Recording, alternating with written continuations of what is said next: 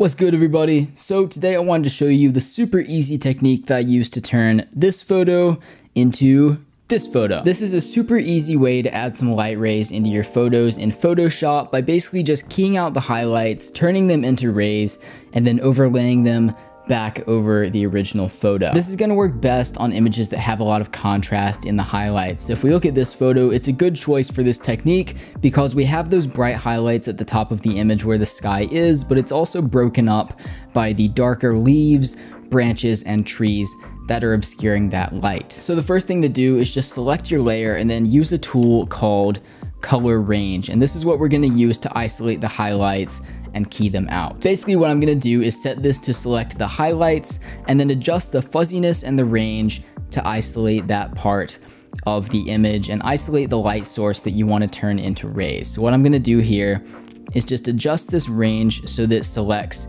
the entirety of that sky up at the top. And then I'm going to turn the fuzziness all the way down, which is good for this kind of effect because the further down that fuzziness is, the more defined, sharp edges those beams are gonna have. As you can see looking at this image, there are parts of the railing that are also very bright, so those are being selected along with the sky, but that's fine. We can just cut those out, erase them from the selection after we key out these highlights. So I'm just gonna go ahead and select that part of the image. As you can see, we've selected all the highlights, and then I'm just gonna hit Command J, which is gonna lift that onto a separate layer. So if I turn off the other two layers and then add a black layer down here, we can just get the water bucket tool and fill that in. We can see what our selection is. It's these highlights right here, and then I can just take the eraser tool and get rid of that bottom part of the railing that we don't want. So there we go. We've got the highlights selected and nothing else, and we can go ahead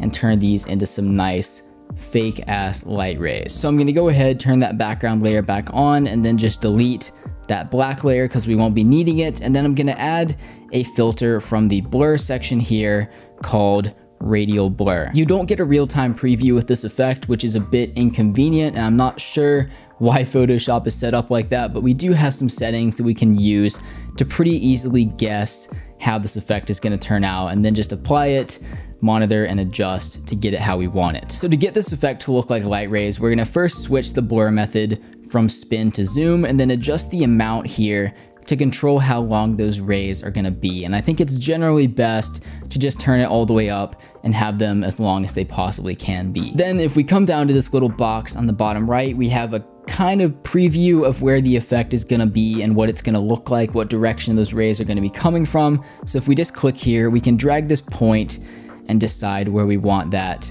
center to be, and basically just position this over where the light source is. So in my case, this is the sun, which is somewhere in the top part of this image. I'm just gonna put it right in the middle so it looks symmetrical. If you think the effect is too strong, you can come down to the layers panel and just lower the opacity a bit, or if you find the edges to be a bit too harsh, you can just add a Gaussian blur filter onto it and soften those edges out a little bit by doing that. But that is the entire process for creating this effect, and I think this is something that should be used more or less sparingly just because it is adding something completely fake into your image. But that being said, I hope that you've learned something new from watching this video, and if you did, do feel free to show your support by leaving a like on the video, sharing it with your friends, or even subscribing to my channel. I upload 2 new filmmaking tutorials every single week.